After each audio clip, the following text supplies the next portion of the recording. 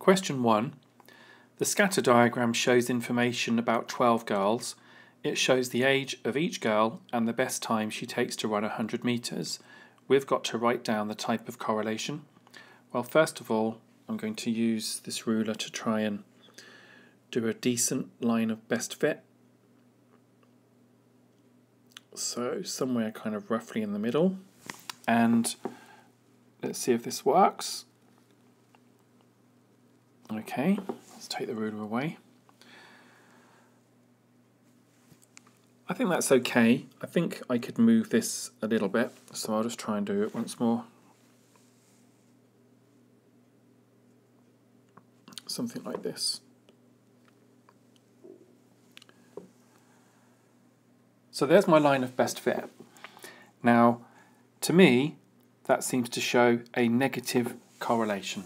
So I'm going to write that down.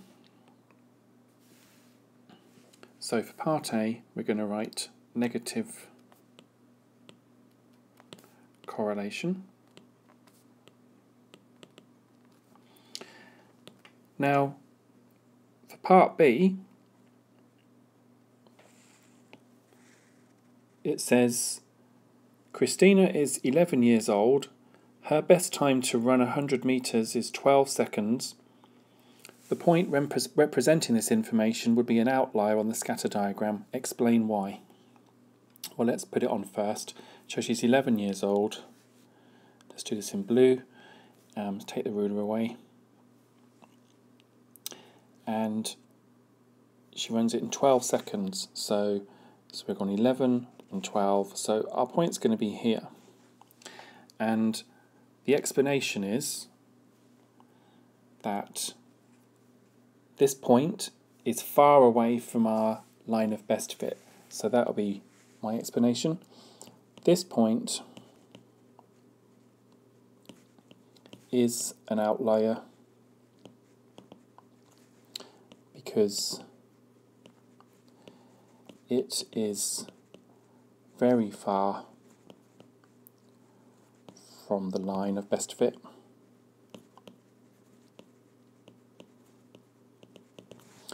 Now, the next part says Debbie is 15 years old. Debbie says the scatter diagram shows I should take less than 12 seconds to run 100 meters. Comment on what Debbie says. Well, let's put this to the side for a minute. Looking at the scatter diagram, the information about the ages and the times, well, the ages seem to be from around 9 3/4, starting here, up until the age of around 14. And the actual times seem to go from about 12.5 up to 16.5 seconds. So that's the range of the actual data supplied. Now, if you think about Debbie's age, it's 15, so it's here. So you're going to have to extrapolate or go outside of the data range. So I would say something along the lines of, let's put this around. It's quite hard to do this, by the way. It's not easy. So I'll put my explanation on and I'll say that something along the lines,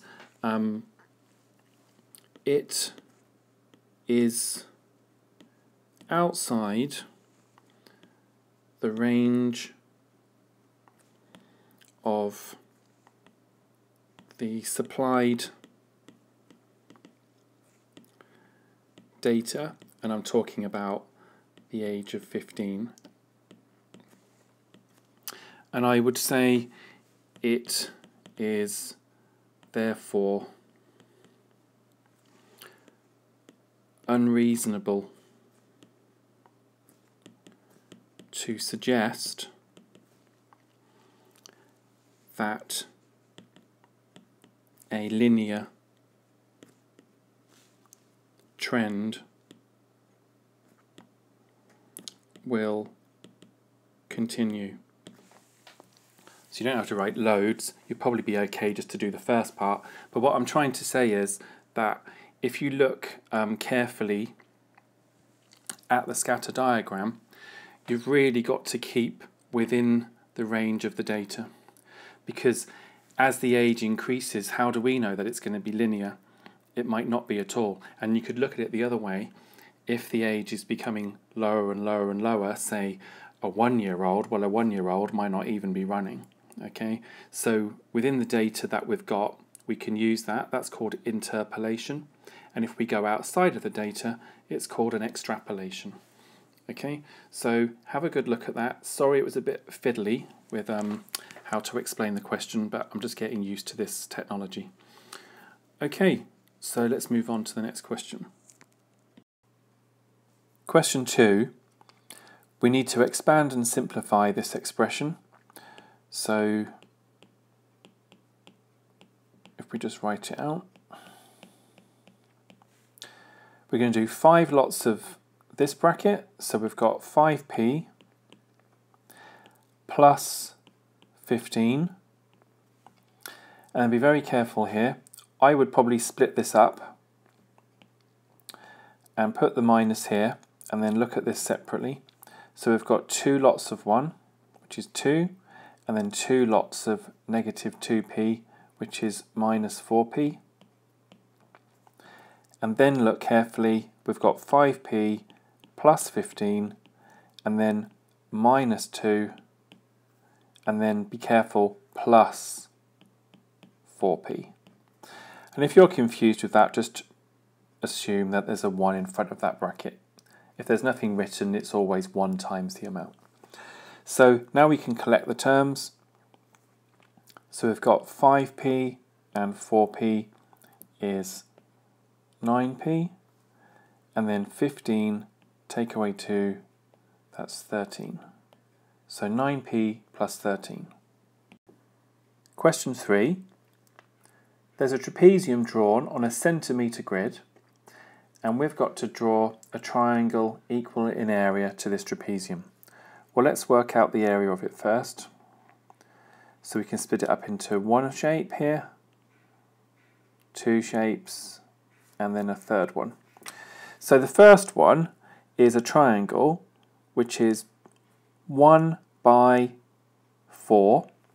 So you can treat this like the base, that's 4, the height as 1.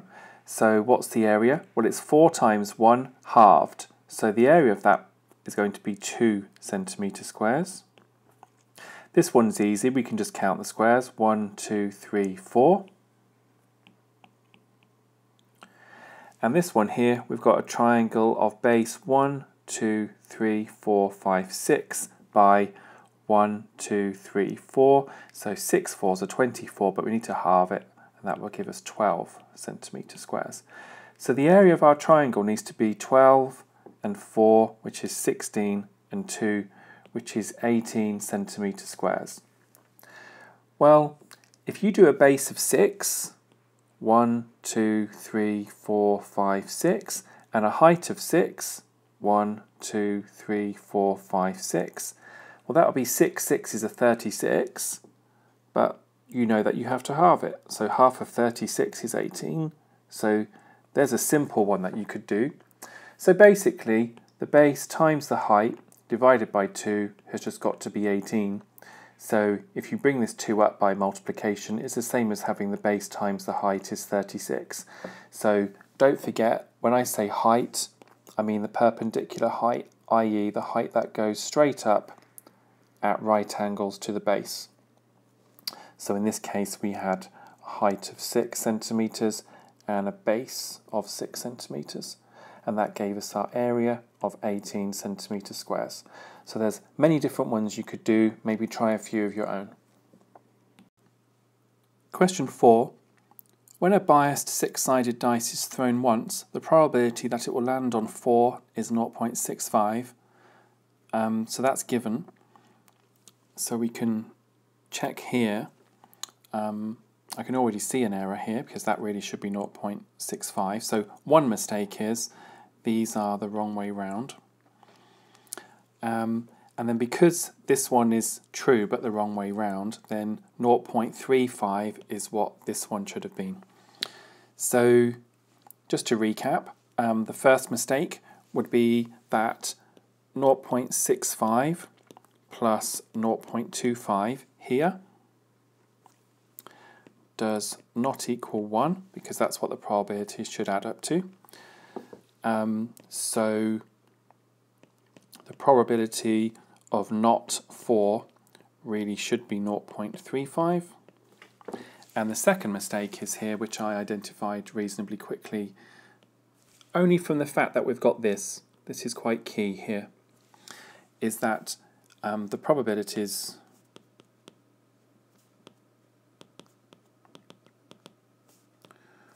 on the second throw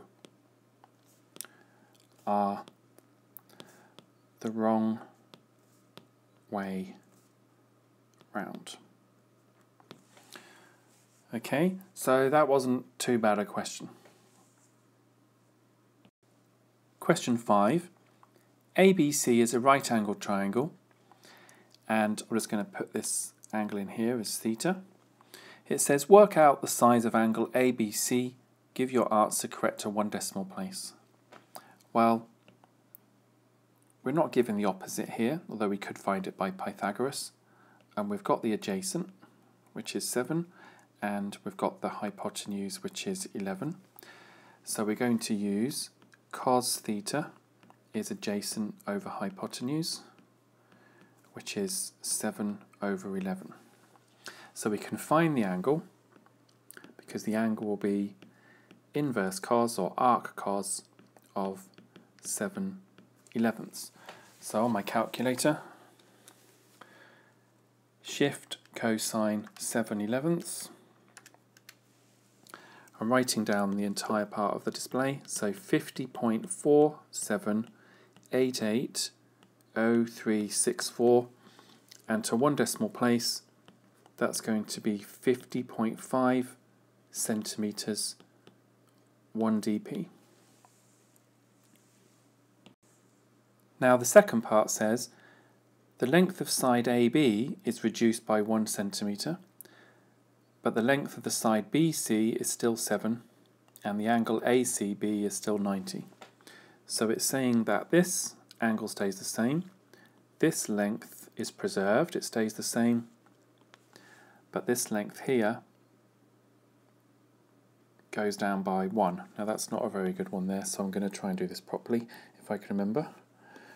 So let's do it like so.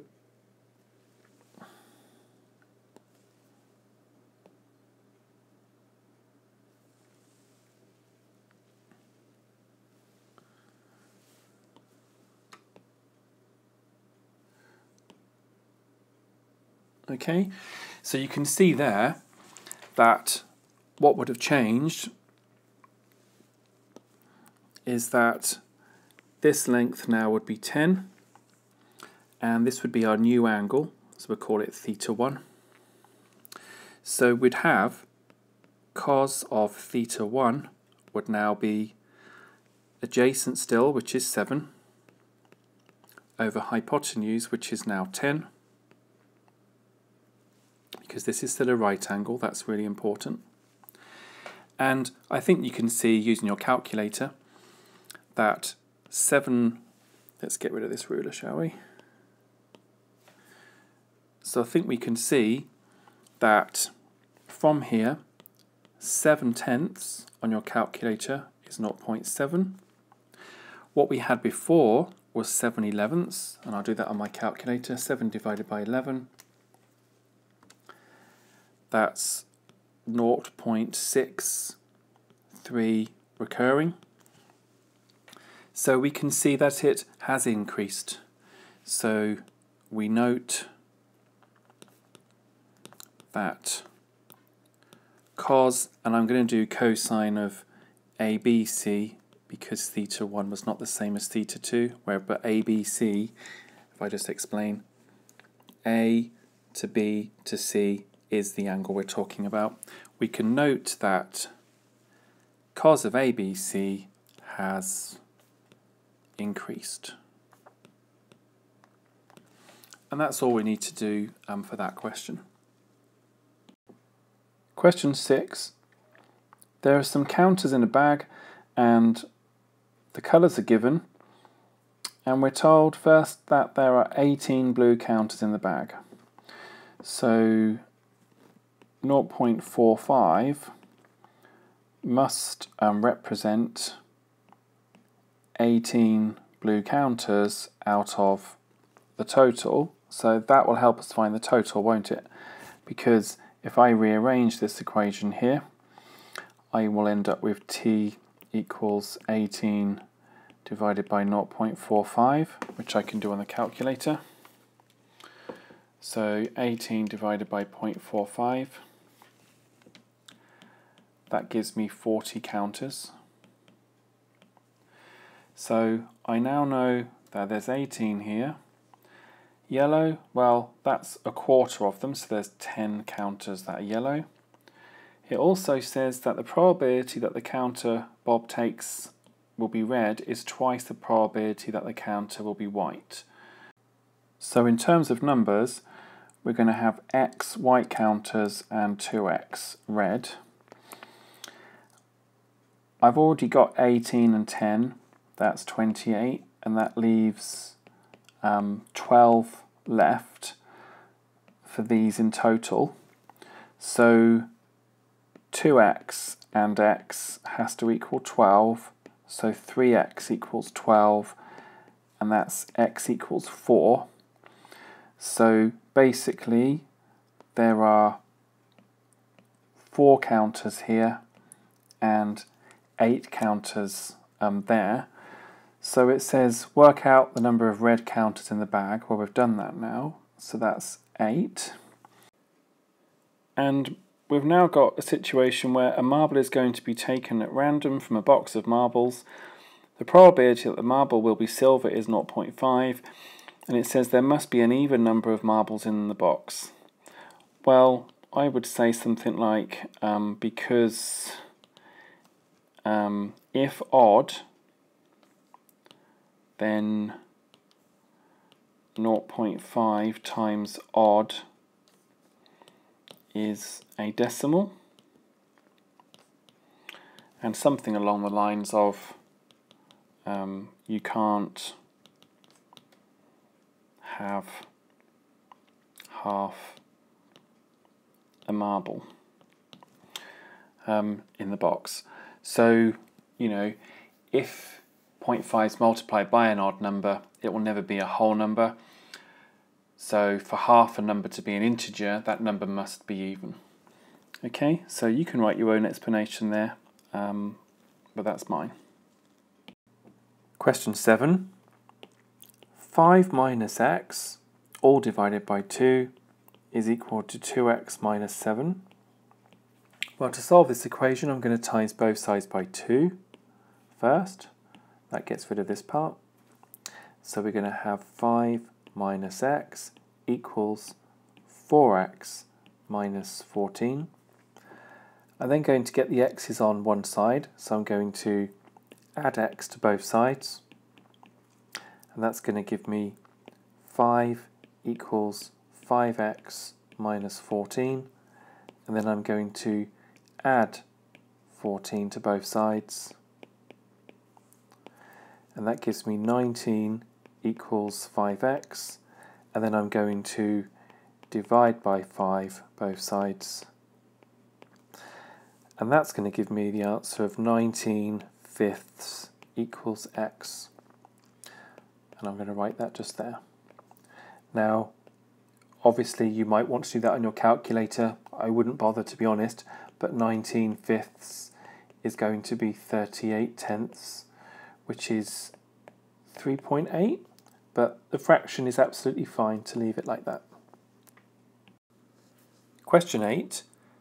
This shape is a pentagon, and it says angle BCD, this angle here, is twice angle ABC.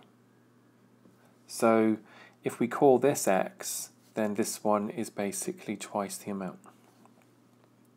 So the next thing we have to work out is that all of those angles inside must add up to something. Well, one way of looking at this is we can split it up into as many triangles as we can. And we know that in a triangle, one triangle is 180 degrees, but we have 1, 2, 3 of them. So 3 triangles on your calculator, that will give you 540 degrees.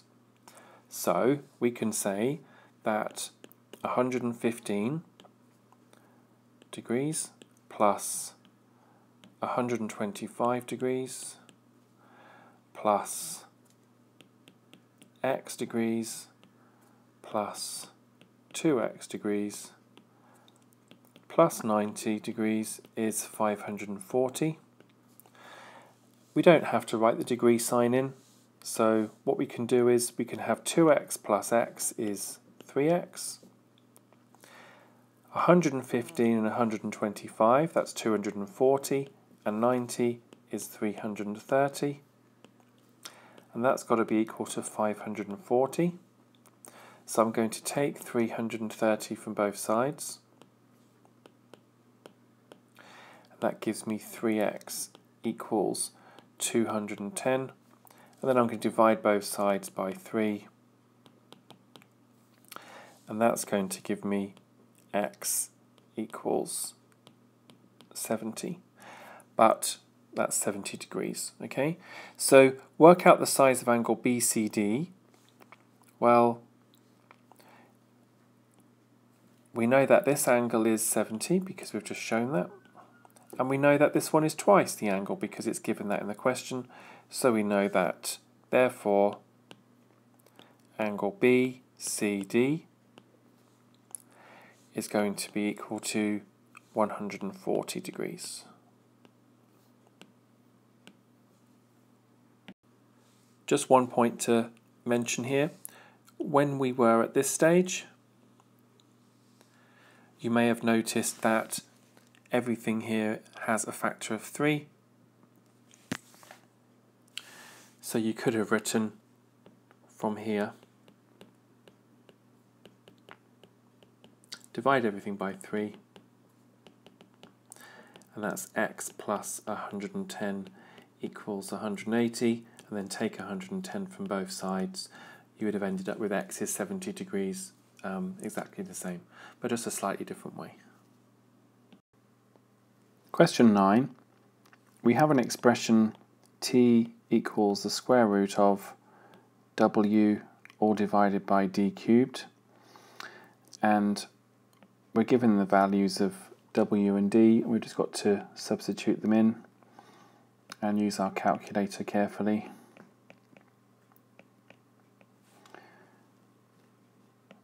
To get the answer. Now, putting this in the calculator, I would think that it would be wise to have a bracket here as well. So I'll go through each step. I would leave the square root until the end. So I'd open up the large bracket in red first, and then open up another one to do the numerator. Type in 5.6 times 10 to the power negative 5. Close a bracket. Divide, open a bracket for the denominator now, and type in 1.4 times 10 to the power negative, let's get this right,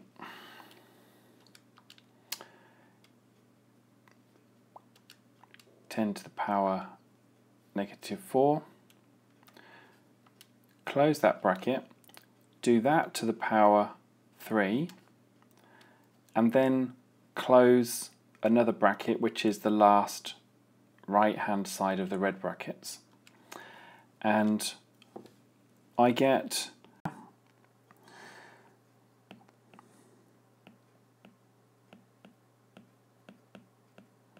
and don't forget I've got to find the square root of that, which I'm going to do now. And that gives me 4,517.5 539,515. It wants the answer in standard form, correct to 3 significant figures. So that's going to be 4.52 times 10 to the power 3. Because if you think about it, this had 1 power of 10, 2 powers of 10, 3 powers of 10, and then you had to round it to 3 significant figures, didn't you? So 1, 2, 3. Okay, so 4.52 times 10 to the power 3 is what I got for part A. For part B, W is increased by 10%. So in the numerator we're going to have the 5.6 times 10 to the minus 5 would be increased by 10%, so that's timesing by 1.1. And the D value, which is 1.4 times 10 to the minus 4, that's times by 1.05, which is an increase of 5%, but that's done 3 times in succession because it's cubed. So Lottie says the value of t will increase because both W and D are increased. Lottie is wrong, and explain why. Well, all we have to do is extract 1.1 divided by 1.05 cubed, and then don't forget we've got to square root that, and that will be the factor that it's either increased or decreased by.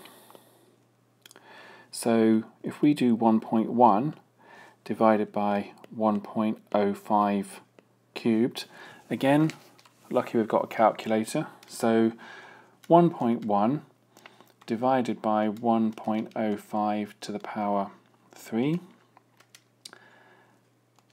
and then I'm going to do that to the power of half, i.e. square root it. That gives me a factor multiple or multiplier of 0.9747929,823. I'll just write everything on the calculator. It's always worth doing that. And we can see that that is less than 1. If it was 1, then it wouldn't change. So for Lottie to be right, it would have to be more than 1, and that would increase the value of t overall.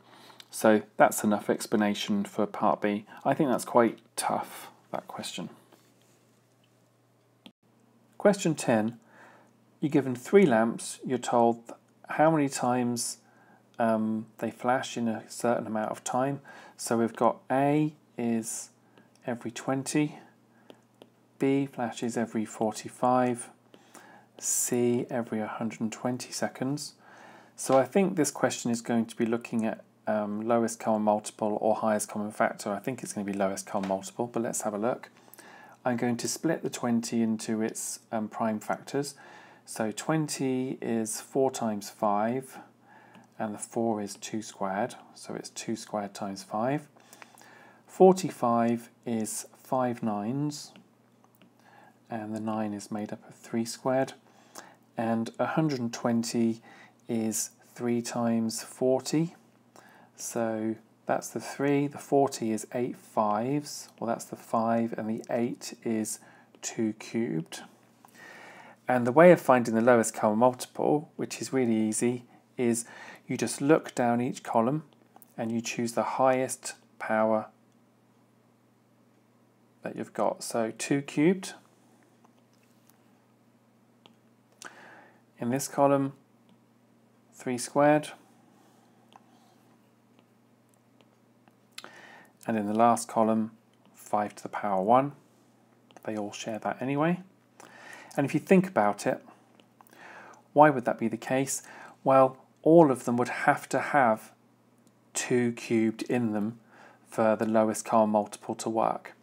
So this wouldn't have any, so it would definitely need to have 2 cubed, and this would only need to have one more factor of 2 to make it 2 cubed. So they'd all have to have 2 cubed at least. In this one, well, 3 squared is the highest, so this would need one factor of 3 to make it 3 squared. This would need 3 squared because it hasn't got any, and in this case they've all got the same. So to find the answer, all we have to do is just multiply these numbers together. So 2 cubed is 8, we do that on the calculator. So 8 times 9 times 5, and that's going to give us 360. So 360 is going to be our lowest common multiple. So what 360 tells us is that every 360 seconds they will all have flashed at the same time. Okay, that's important.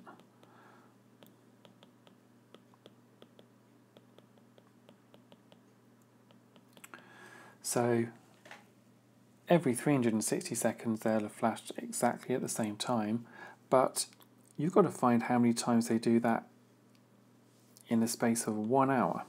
Now 1 hour is 3,600 seconds because it's 60 minutes and each minute has 60 seconds.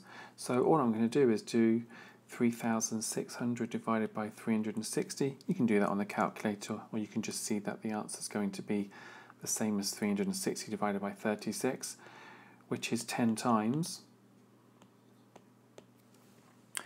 Now, I think you could get away with saying that, or 11, because the 3 lamps start flashing at the same time, so that would be 1 extra time, and then after 360 seconds they do the next one, and so on for all those 10 times.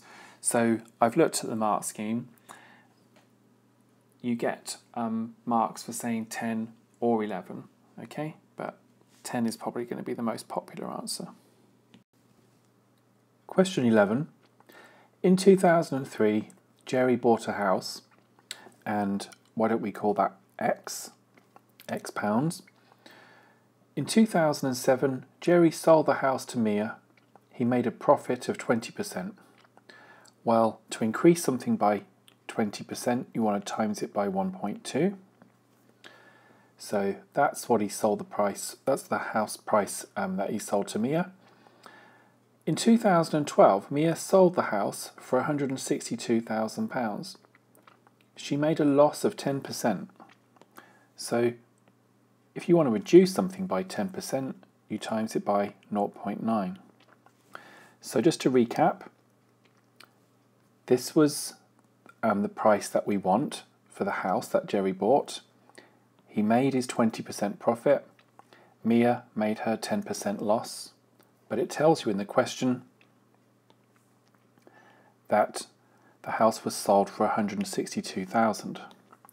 So we can put that equal to 162,000. So on the calculator, I'm just going to do 1.2 times 0.9. So that's 1.08x equals 162,000. And then I'm now going to divide both sides by 1.08, and I'll do that on the calculator.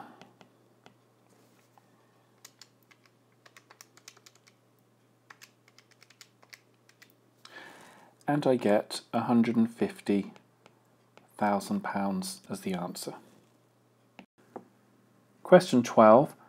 The graph shows the volume of liquid in a container, and we're asked to find the gradient of the graph. Well, the first thing we can do here is look at how much x changes here. So we've got 8 units across here, and then how far we go up. And that started from 4 up to 16, which was 12. And so the gradient is the change in y over the change in x. So we've got 12 over 8. And on the calculator, that will give you 1.5 or 3 over 2. It's up to you what you write. Explain what this gradient means. Well, what it represents is the change in volume with respect to time. So it's how the volume changes as the time changes. So I can write that here. So I'll say rate of change of volume with respect to time. And it now says that the graph intersects the volume axis at L equals 4 here when t is 0. That's important. Explain what this intercept represents. Well, to me, it tells you the volume or the amount of liquid in the container at the start. So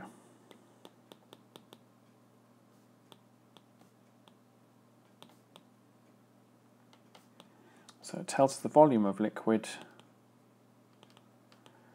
in the container at the start. And we can write in brackets there, t equals 0. Question 13. Here are two similar solid shapes, and it says the surface area of shape A to the surface area of shape B is the ratio 3 to 4. But before I write that down, I'm just going to do a little table here, length, area and volume, and we're going to have shape A and shape B, and we're given 3 to 4 here, and that's as an area. So how do we move from an area to a length? Well, we have to square root, don't we? Because if we want to find area, we multiply lengths by lengths, okay, i.e. squaring them. So to get from an area to a length, we have to square root. So we're going to have root 3 to 2, because the square root of 3 is root 3 and the square root of 4 is 2.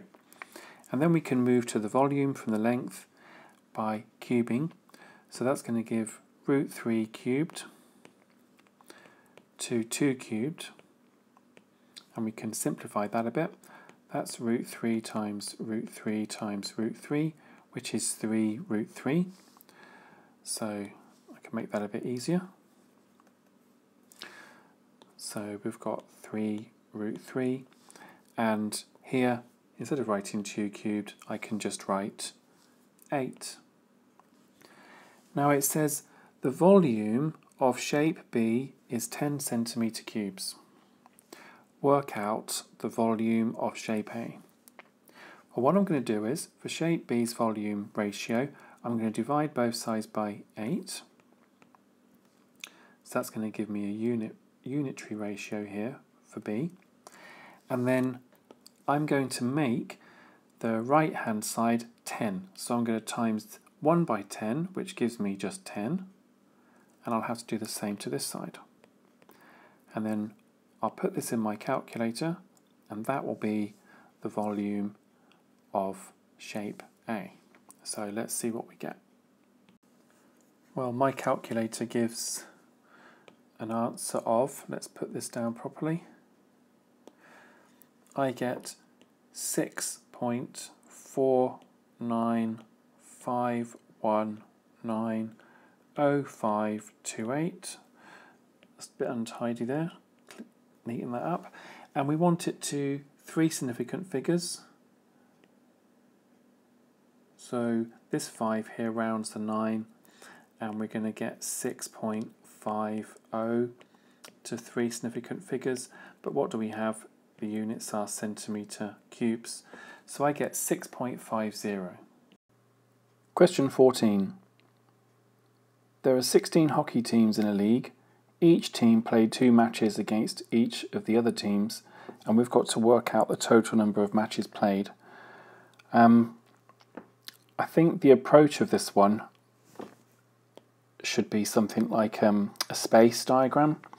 So for example, if you have the teams down here, and obviously I'll miss out some of them, you have to do all of them.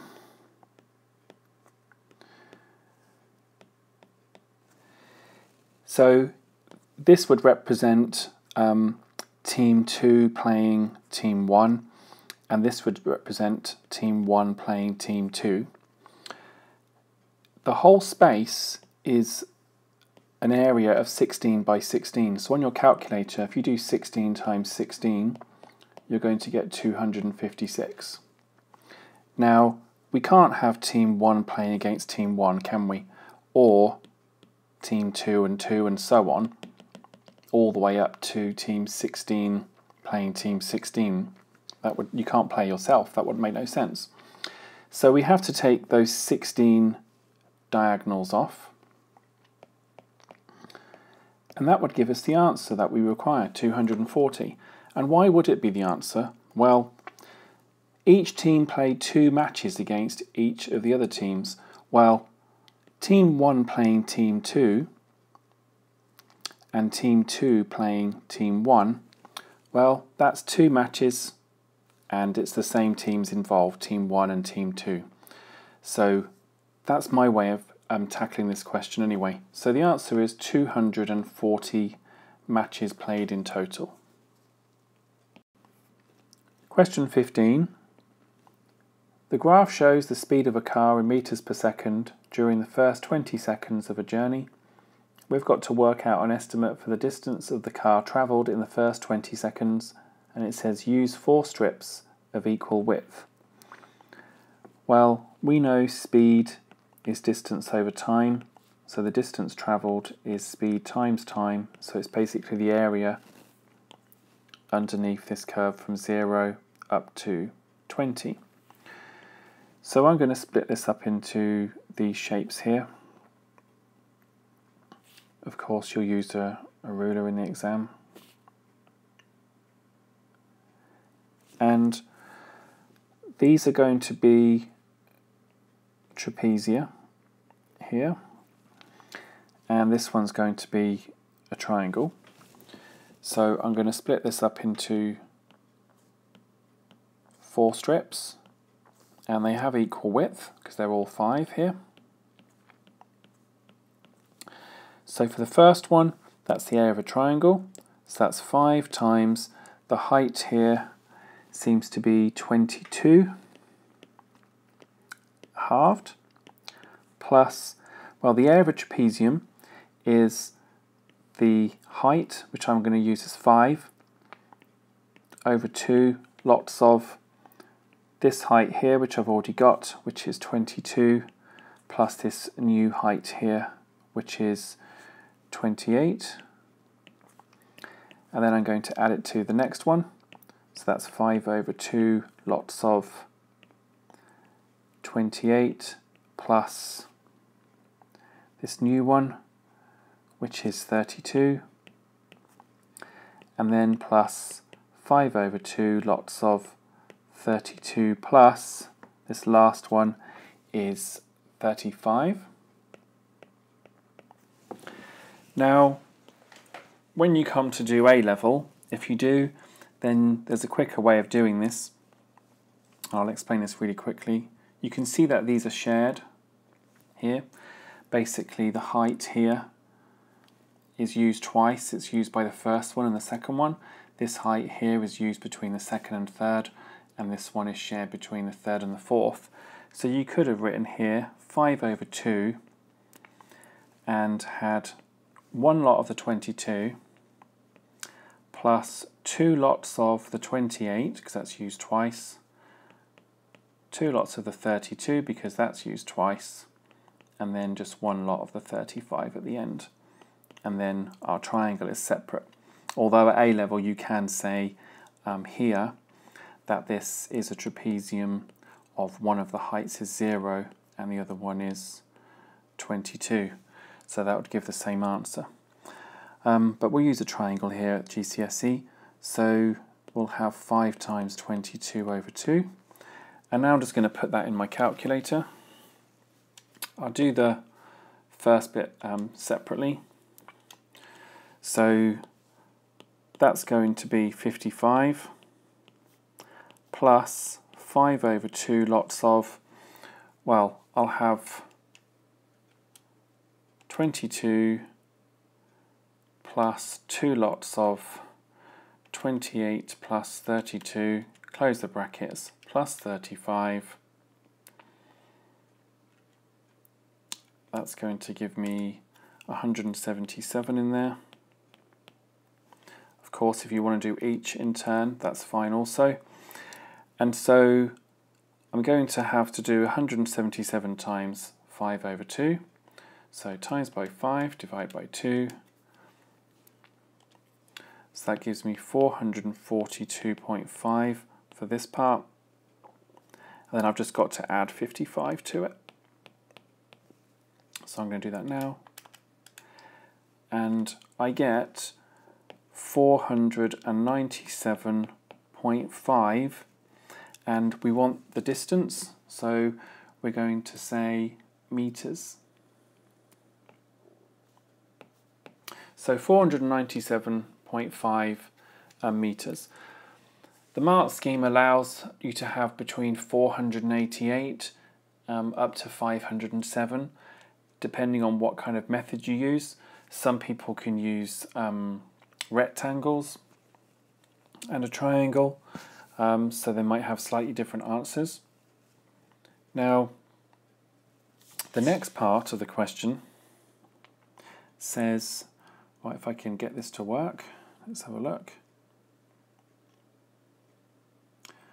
Right, that has to get rid of all of this, but never mind. It says, is your answer to part A an underestimate or an overestimate of the actual distance the car travelled in the first 20 seconds? Well, if you think about it, all of our shapes were underneath the curve, weren't they? So the area we found would have been not enough, i.e. an underestimate. So as the areas of the shapes used were under the curve, we would have an underestimate.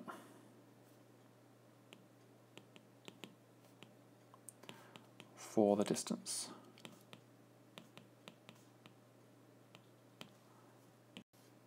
And again, if you just zoom in here, you can see this is why it's an underestimate, because all these parts here, if I can just do that without messing up. I don't think I can move this anymore. Let's have a look if I can do it like this. So this part here, and this part here, here, and here, that would be what our method was underestimating by. Okay. Sometimes when you have a question, you have a graph that goes like this, and then when you do your trapezium like this, they are sometimes over. Yeah, it's not a very good diagram. I'll do another one here. What you actually have is something where you overestimate it because your shape is over the actual curve. Okay, so I think it's just practice with these questions really. You'll get used to them. Question 16. The nth term of a sequence is given by an squared plus bn, where a and b are integers. It says the second term of the sequence is -2, so when n is 2, we have 4a plus 2b, and that's going to be equal to -2. The fourth term of the sequence is 12, so when n equals 4, we'll have 4 squared, that's 16a, plus 4b, and that's going to be equal to 12. It says find the sixth term of the sequence. So what we can do is solve this pair of simultaneous equations. So what I'm going to do is I'm going to divide, I'm going to call this equation B, this one A. I'm going to divide B by 4, and that's going to give me 4a plus b equals 3. I'll call that equation C, and I'm just going to write a underneath.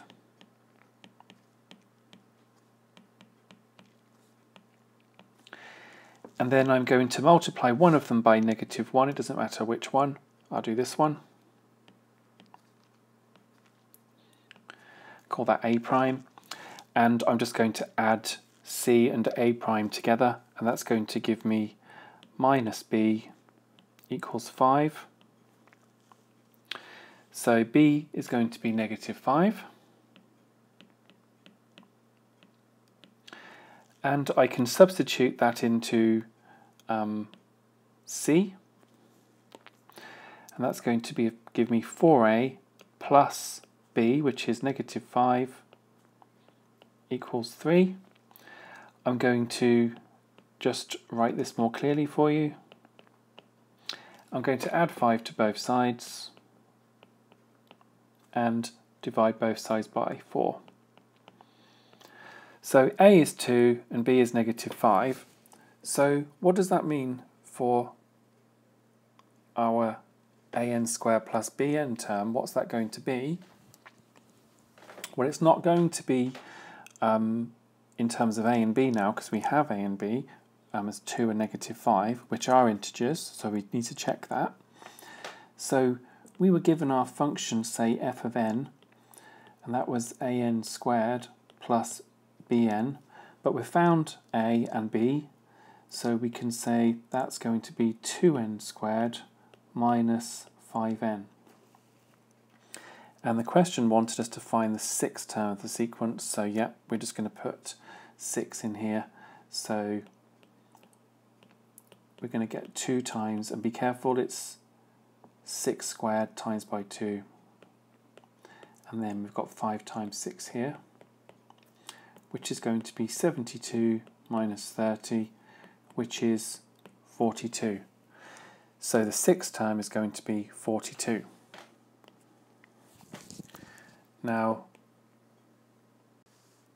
what we've got to do now is find an expression in terms of n for this sequence: 0, 2, 6, 12, 20. Well, I'm going to look at the first differences. So that gives us 2, 4, 6, 8. Now the second differences, and they're all the same. So without going into loads of detail, you always halve the second difference to give how many n squares there's going to be. So there's going to be 1 lots of n squared, or just n squared. We then write down the square numbers: 1, 4, 9, 16, 25, and so on. And then we just compare. So what do we have to do to 1 to get 0? Well, we have to take away 1. What do we have to get from 4 to 2? We have to take away 2. From 9 to 6, take away 3, and so on. So can you see that we just have to write down, and I'll get a bit of space for you here. So hopefully what you can see is we take the square numbers and we just take away n each time, because if you think about it, n would just be 1, 2, 3, 4, 5, and so on, and it's that we're taking away each time. So we're taking away 1, then 2, and then 3, and so on. So you could write n squared minus n, or you could just factorize it and say n lots of n minus 1. If you were unsure, what you could do is you could just try on one of the terms, so say the fifth term here, and you could just substitute n for 5, and that will give you 5 times 4, which is indeed 20. So that will give you a bit more confidence. Question 17. It says work out the length of AD. Give your answer to 3 significant figures. Well, is it true that using the sine rule that BD over sine 34 is equal to 12.5 divided by sine 109. Well, let's have a look in the triangle. So we've got BD, which is here. So BD over the sine of 34 will be 12.5 over the sine of 109 in triangle BCD. So we can work out BD, and that will be 12.5 sine 34, I'll do that in brackets, divided by sine 109. I'll do that on my calculator. So 12.5 sine 34, I'll press enter and then I'll divide by sine 109. If you don't want to do that, you can open a bracket, put in 12.5 sine 34, close the bracket and then press divide sine 109, and you'll get 7.392674744, but to three significant figures you'll have 7.39 centimeters to 3 SF. That's BD. So we've got this far, and we want AD. So we want this one here. I'll put a question mark by it. So if we have this one here, and we want to find this one, can you see that we've got the angle 86, we've got this length now, and we've got this one. So what we can use is the cosine rule. So I'll just create a bit of space. So the way I look at it is, I pretend that this is a right angled triangle. If it was, I would have BD squared plus 11.4 squared would be equal to AD squared. However, it's not a right angled triangle, so I would have to take away this correcting factor. So I'd have BD squared plus 11.4 squared minus 2AB times BD cos 86 equals AD squared. Now, what I have here is a situation where I've got AB already. So just to recap, this is the Pythagoras part, and this is like the correcting factor. And the correcting factor is always to do with the lengths that make the angle which isn't 90. Okay, so that's a nice way of remembering the cosine rule in this situation. So we have AB as well. So we're in a situation where BD is given, so I'm going to put that as ANS on my calculator so it's stored in there. So I'm going to have ANS squared plus 11.4 squared minus 2 times 11.4, because don't forget I have AB, times BD, which is ANS, cos 86, and that's equal to AD squared. So what I'm going to do is just put all of that in my calculator, and then at the end I won't forget, I'll try and square root it so I get the answer wrong. So I've stored that in my calculator, and I'm just going to type in this now. You may not use the ANS button, you might have another way of doing it. If not, be very careful, do not put this one in for BD, put the long one in, the unrounded one, okay? So be very careful with that.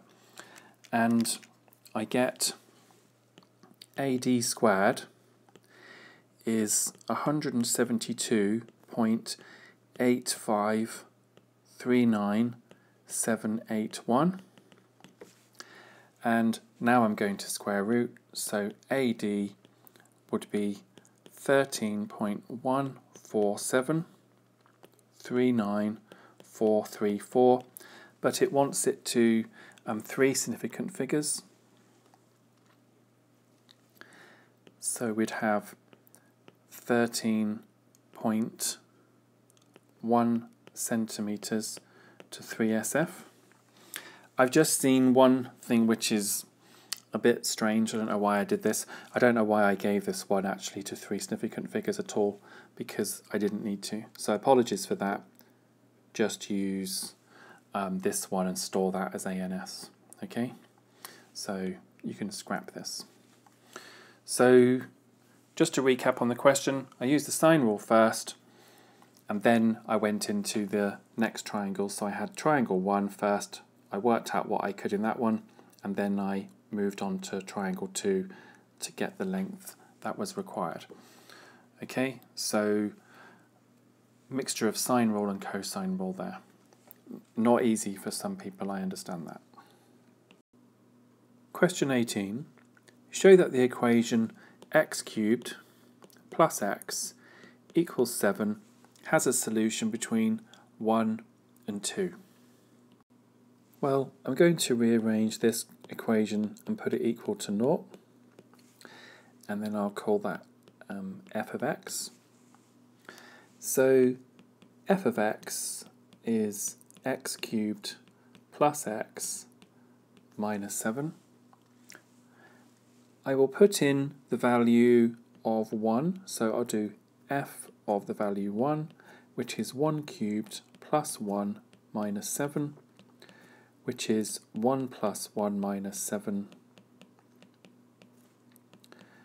which is negative 5. I'll create a bit of space here. I'll then do 2 into the function, which is 2 cubed plus 2 minus 7, which is 8 plus 2 minus 7, which is 10 minus 7, which is 3. And I hope you're well versed in doing this. I've seen a change of sign. So there's a change of sign, i.e. it goes from a negative number to a positive number, which means it would have to cross 0 and there'd be a solution. So a change of sign implies solution between 1 and 2.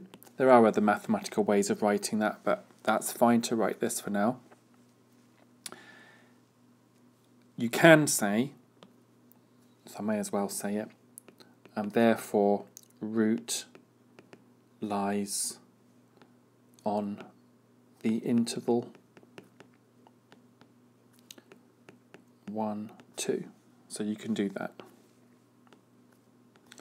Okay, right, so part B, we need to show that the equation x cubed plus x equals 7 can be written as x equals the cube root of 7 minus x.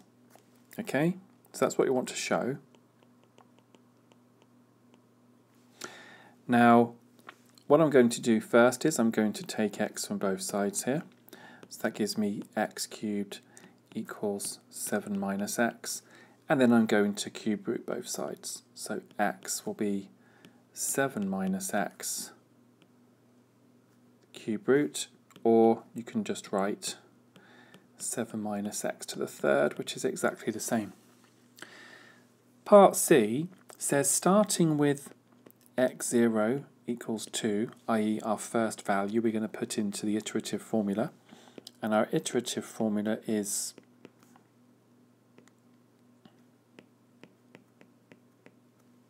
like so. So to find the next one, we're using old values, and we start here. There's many ways of doing this, and I shall leave that for you to decide how you're going to do it. You can put it straight into the formula every time and keep restarting the whole formula, or you can put in the value of 2 with a starting position of ANS, and then do 7 minus ANS all cube rooted and keep pressing the equals button, and it will automatically do it for you. But that depends on what calculator you have. So I'm just going to give you the values that I get. So I had x0 was 2, obviously, x1 came out to be 1.709975947.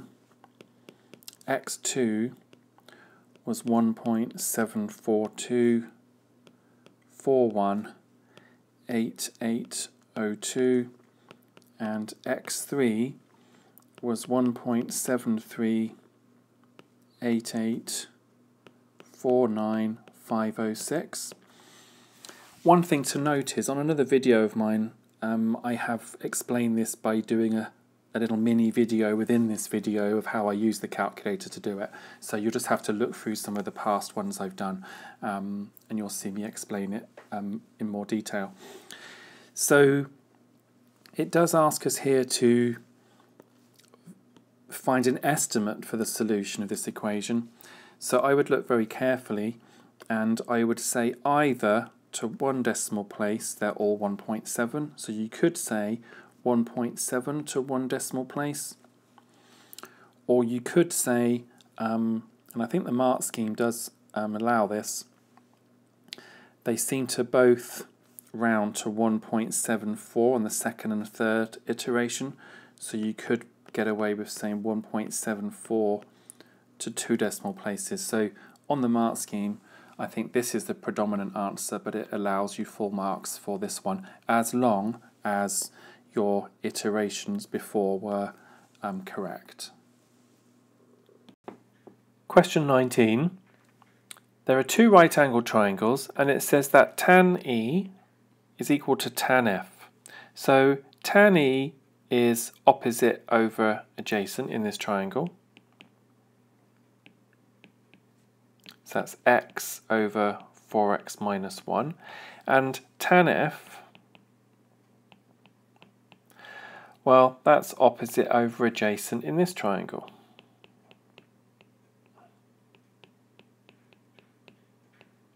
And it says that tan E equals tan F. So from that we can say x over 4x minus 1 is equal to 6x plus 5 all over 12x plus 31.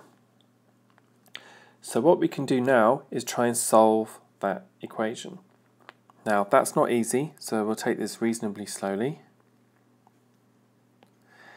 Now what I would do is times both sides by the denominators. So I'm going to times both sides by 4x minus 1, 12x plus 31. That's both sides. Some of you will just know the idea of cross multiplication, but that's exactly the same thing. So for those that aren't sure of this, I'll just show this step. So if I times that side by this,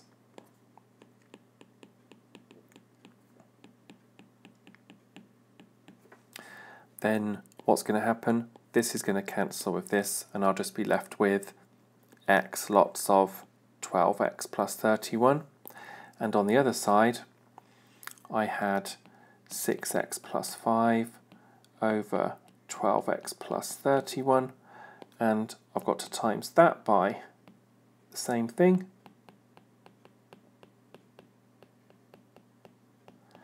And what happens there? This one cancels. Okay?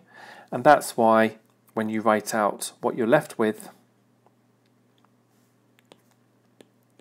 so we have an x and we have 12x plus 31. That's equal to 6x plus 5 times 4x minus 1. Okay, so that's the idea of cross multiplication, but cross multiplication is just an idea, and mathematically you're actually doing this to both sides. So what we can do now is we can multiply out the brackets. So we've got 12x squared plus 31x, and that's equal to 24x squared minus 6x plus 20x minus 5. We can simplify on this side. So we've got negative 6x plus 20x, which is 14x minus 5, and then we've got 24x squared there. And on this side, we've still got the same.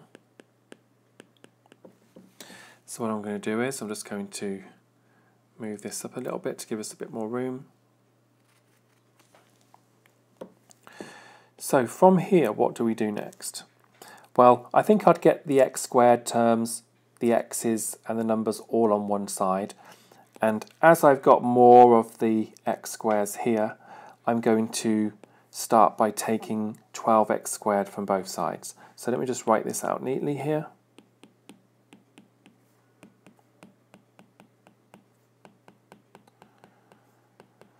So I'm going to take 12x squared from both sides.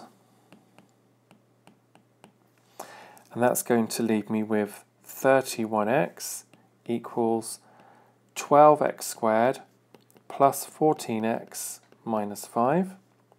I'm now going to take 31x from both sides, and that's going to leave me with 0 equals 12x squared. Now 14 take away 31, that's going to be negative 17x minus 5.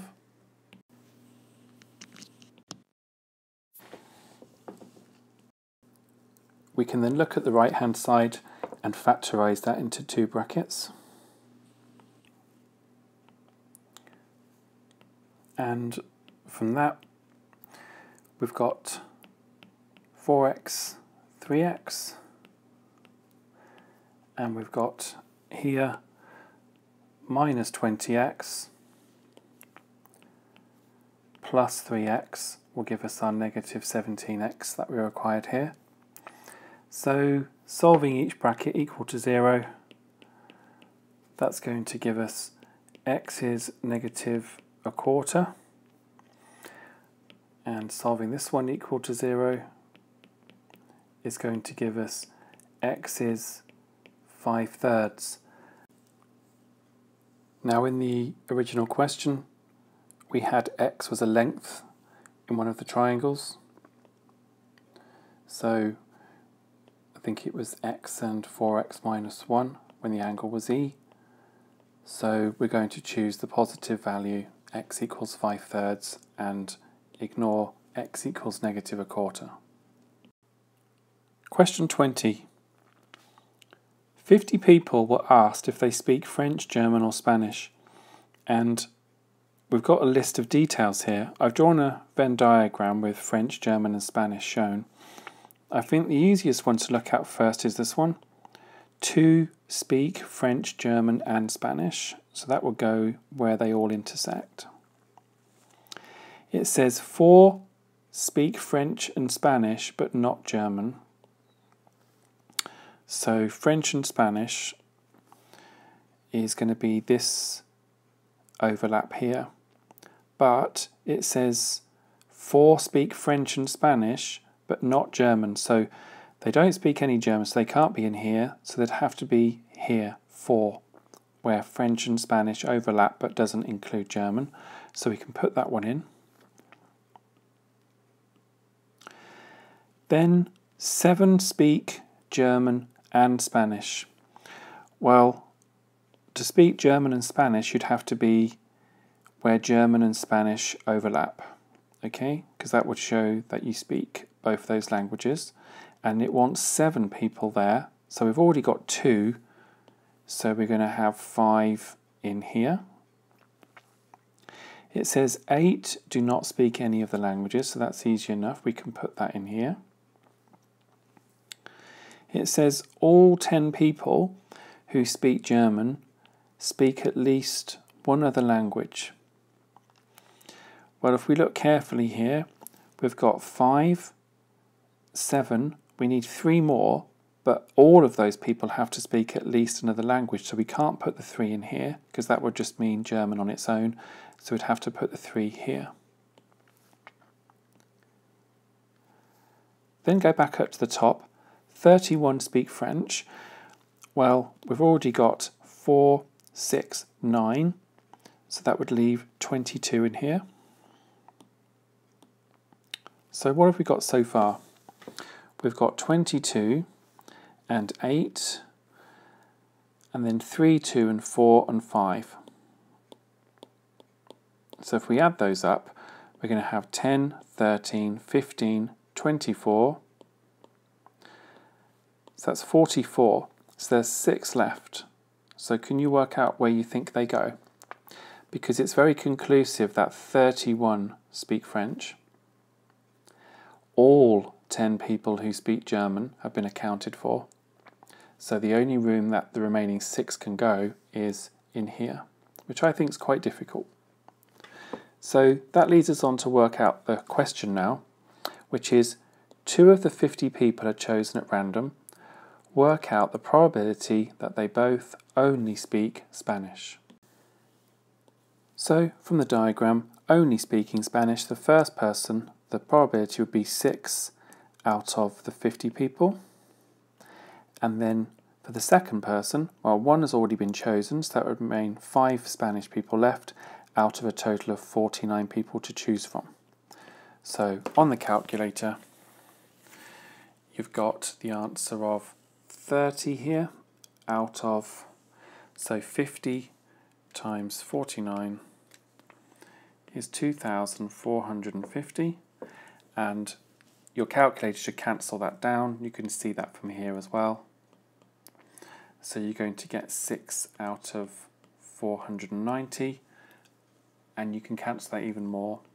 I think my calculator, if I just do 30 out of 2,450, it will give me as 3 245ths. And either of these answers will be absolutely fine for full marks. Question 21. We're given ABCD is a parallelogram, and ABP and QDC are straight lines, okay? And we're also given angle ADP and angle CBQ are 90. So just to point out here, 2 important features already for this question are you're given that this line is parallel to this one, and you're given that these are right angles. That will come up later. So prove the triangle ADP is congruent to triangle CBQ. Well, what I would do is I would do 2 smaller diagrams of those triangles. Label this one A, P, D, and this next one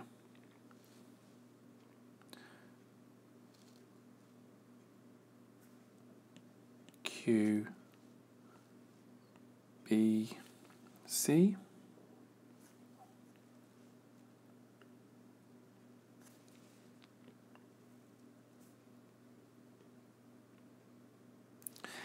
And then I'm going to try and fill in some information that I know. So I do know that this angle here is a right angle, and I know this one is a right angle. So I'm going to write that first. So angle ADP equals CBQ is 90 degrees, given. I also know that opposite sides of a parallelogram are equal. So I also know that AD equals BC because it said ABCD is a parallelogram. Okay, so if I just show you this here, so A, B, C, D would mean that AD is the same as BC because opposite sides of a parallelogram are equal. There's quite a bit of writing to do in here actually. So opposite sides of a parallelogram are equal. I'll try not to write over the marks, are equal. So there's 2 facts, and then the last one is angle PAD AD. So this angle here must be the same as angle QCB. So QCB.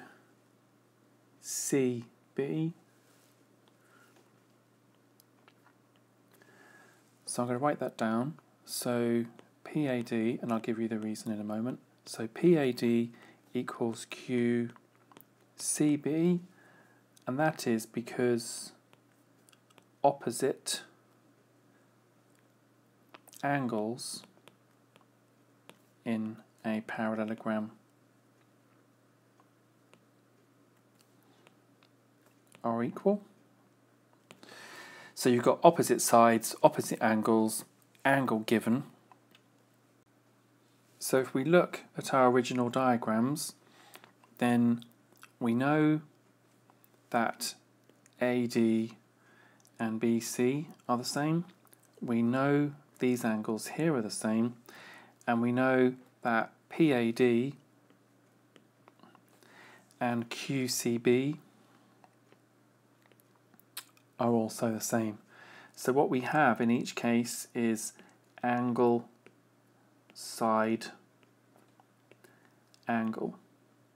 Okay, so that would be the reason to show the congruency between those two triangles, ADP and CBQ.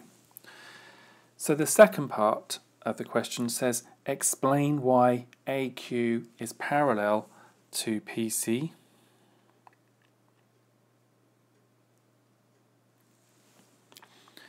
Now, for this question, I would refer to part A. So I would start by saying AP is equal to QC from part A, i.e.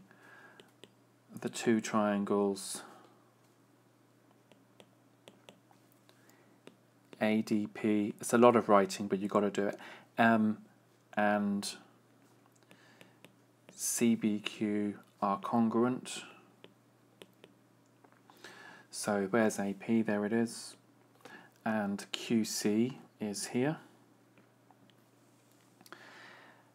Now also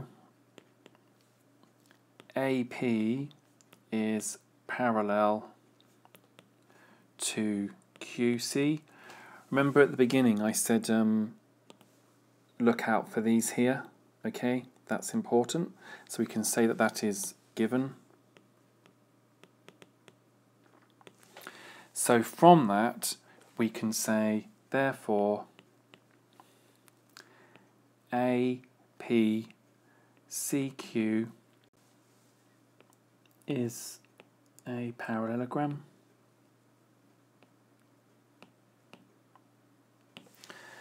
And so finally we're now at the stage where, because APCQ, and I'll just show you here, because APCQ is a parallelogram, we can finally say that AQ is parallel to PC. So I'll just write that there.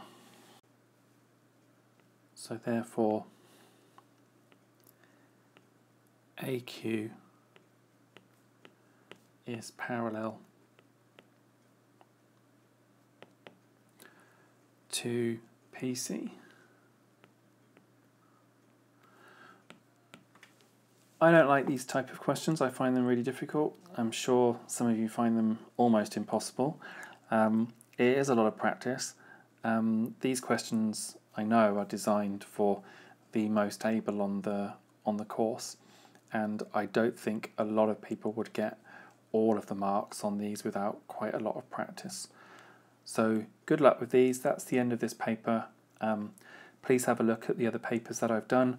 I've done paper 1, 2 and 3 for June 2018. The higher specification anyway, at least. Okay, thanks.